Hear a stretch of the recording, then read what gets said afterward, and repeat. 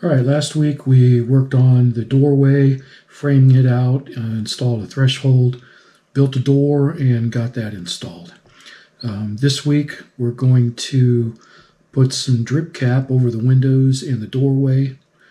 I'm going to put some spar varathane on the door, both on the inside and the outside. Install some trim around the outside edges, and if we have time, we'll install a porch light on the door side of the camper. So let's get to it.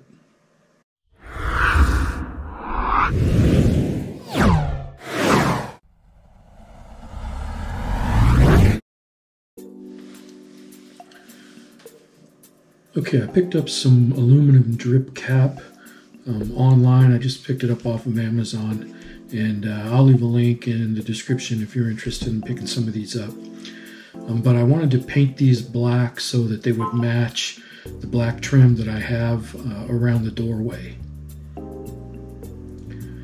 And here you can see I installed the very first one on the smallest window, and I'm really not crazy about how those silver panhead screws look on the drip cap, you know, with the black background. So like I've done on all the other areas, I'm going to pull those out and paint those black.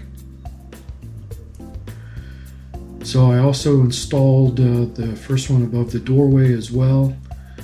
And I just want to point out that these drip caps are made out of really thin mill aluminum. And when I first got them, I thought that these aren't going to be sturdy enough. But once you get those installed, they become very rigid. And I'm sure they're going to be just fine. And then I installed the last one on the large egress window. And when I'm taking a look at this one really convinced me that I need to remove the screws and paint them black. So I used butyl tape when I installed the drip cap, you know, around the window. So even when I remove the screws, it stays in place. So I was the main reason why I used the butyl tape is because I wanted to make the screw holes waterproof or watertight. And so I pulled all the screws out, and here I just gave them a couple of quick coats of black paint.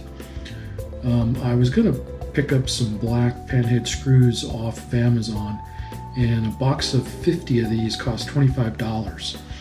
And I could get the same box in you know, unpainted, and there was about $5. So even when you factor in the cost of the paint, you're still way ahead. So keep that in mind if you're looking for colored screws. It's cheaper to just buy some spray paint and color them yourself. So here I've got the black screws back installed, and I think this looks a lot better with the black screws against the black drip cap. So I'll go back and I'll clean up the butyl tape that has squeezed out on the sides. So I got some marine varnish, and I think what I'm going to do is go ahead and put a couple of coats on the door. So this is marine spar varnish. So I applied the first coat, and you're supposed to wait 14 hours between coats.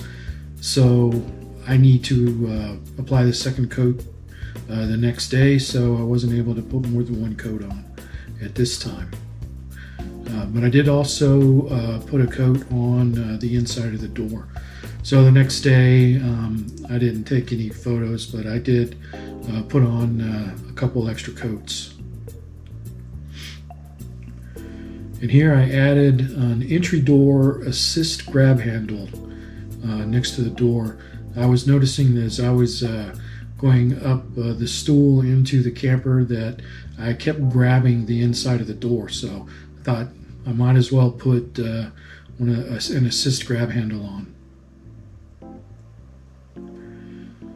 Okay, so now with the drip cap done, I'm starting to install the edge trim around the outside edges. And this is really low profile aluminum, so it bends really easily and doesn't bind up when you bend it. And you can see here that I added silicone to the back side of the trim, and you can probably see it squeezing out a little bit there on those bottom two.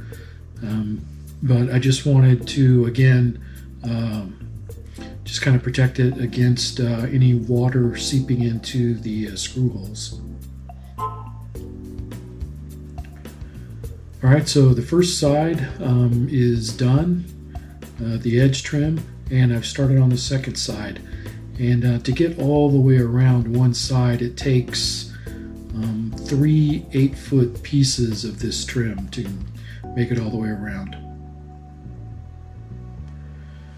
Okay, so all of the trim is installed now, and these also come with a 50-foot long roll of vinyl insert.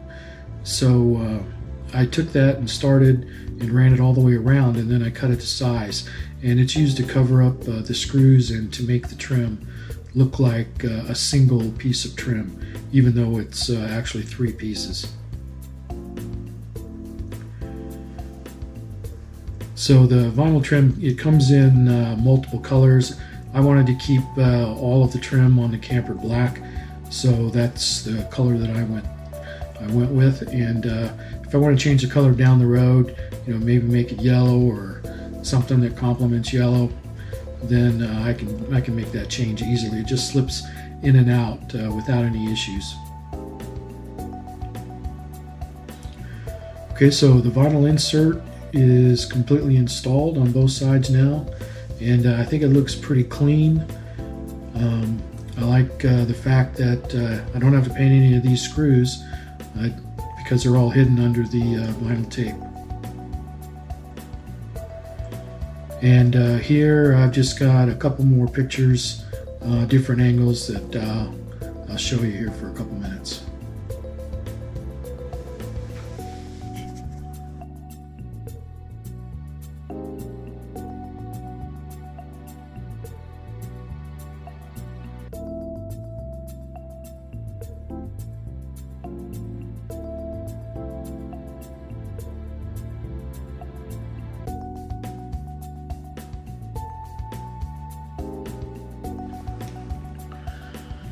Okay, next I installed this solar LED porch light, and it has an on-off switch where on equals auto with a motion detector. And I also got a nice double battery tray with a hold down strap, and I couldn't find one specifically for golf cart batteries, but I noticed a review on this one that mentioned that it works great for golf cart batteries that were purchased from Costco, and that's where I got these. So I figured I'd roll the dice and see how it fit, and worked out pretty well.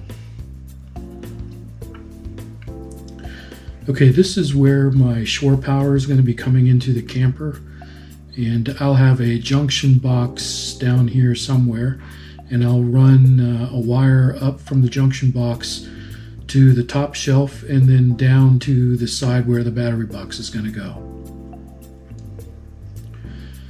So here's where I'm going to be placing the battery box. I'm going to have a bench with a compartment over the wheel well.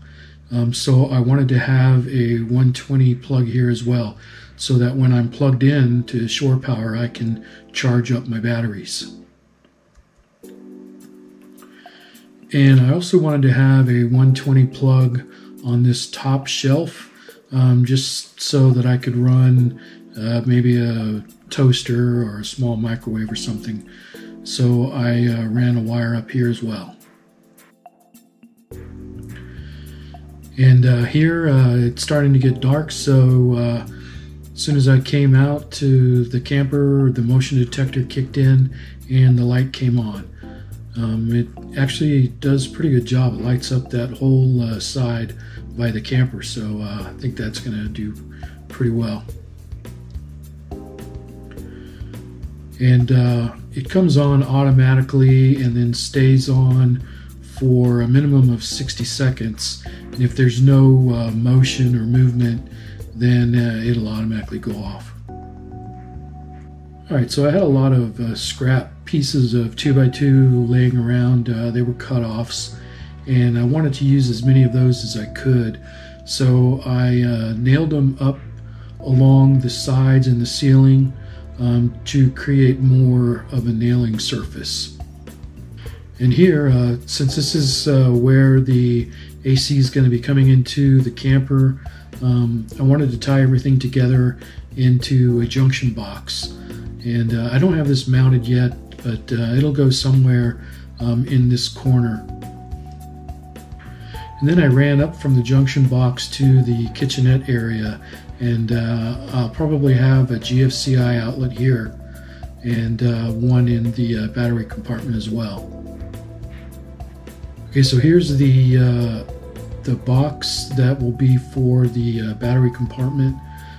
This will allow me to charge the batteries whenever I'm plugged into shore power.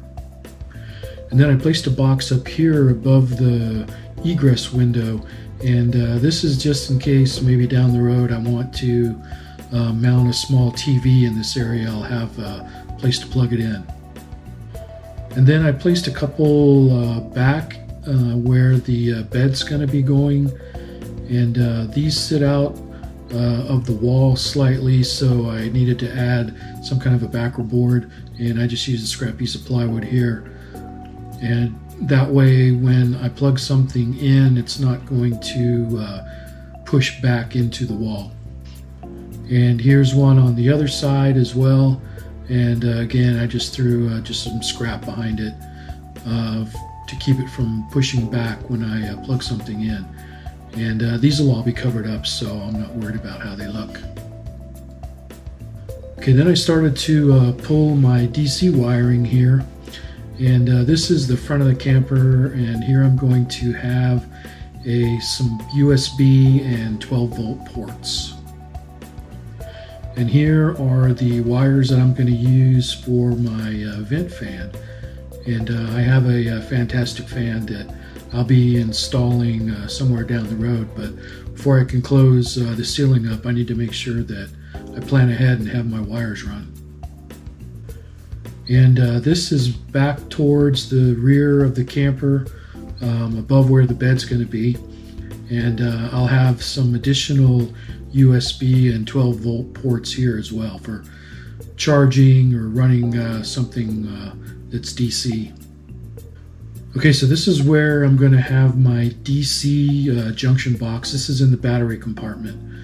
And so all of my DC wiring is going to converge in this area. All right, so that's going to do it for this week. Here's one last look at the outside of the camper. You can see the drip cap and the trim, the grab handle, and the porch light. So tune in for the next video, and we'll continue where we left off. Talk to you guys later.